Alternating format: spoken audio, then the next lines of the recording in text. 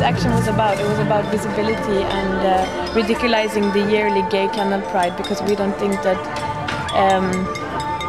that the gay Canal Pride, it's very commercial, and there is a term called pinkwashing, where companies like big companies like ING, for example, they're buying gays to be on the boats, and it's actually really expensive to be on a boat on the Canal Pride, and we don't think it should be about money, the visibility of gay and queer and LGBTQ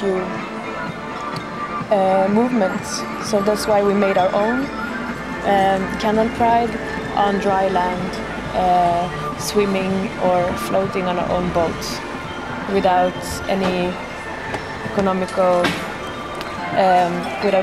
economical role inside of it.